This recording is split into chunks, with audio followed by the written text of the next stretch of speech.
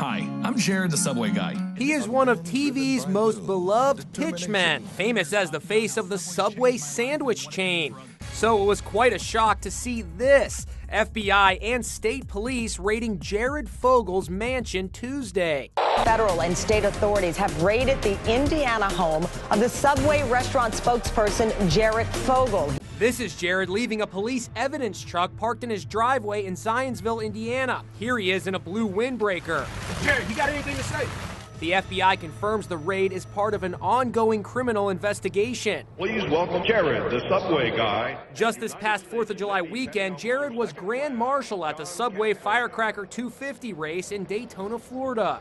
Drivers, start your engines! What makes the raid on Jared's home particularly disturbing is that it comes nearly 2 months after the former executive director of his nonprofit foundation was arrested on federal child pornography charges. That man, Russell Taylor, made an unsuccessful suicide attempt after investigators say they found more than 400 child pornography videos in his home. This is Jared. This is Jared Fogle's first Subway commercial back in 2000. His story was inspiring. A 425-pound freshman at Indiana University who embarked on the unusual diet of eating nothing but Subway turkey and veggie subs. He lost a staggering 235 pounds and showed Inside Edition his old 60-inch jeans in 2004. This is when I was 20 years old back in 1998, and obviously I've had a little bit of a change since. Now eating smart like Jared is. Jared has been Subway's spokesman for the past 15 years, earning an estimated $15 million in the process.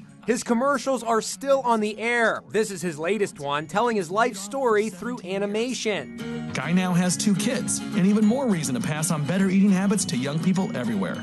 Asked about the raid, a spokesman for Subway told Inside Edition, "We are shocked about the news and believe it is related to a prior investigation of a former Jared Foundation employee. We are very concerned and will be monitoring the situation closely. We don't have any more details at this point." One branding expert believes Jared's Subway days may be numbered. It's most likely Subway will choose to move on from Jared, irrespective of what happens with the case.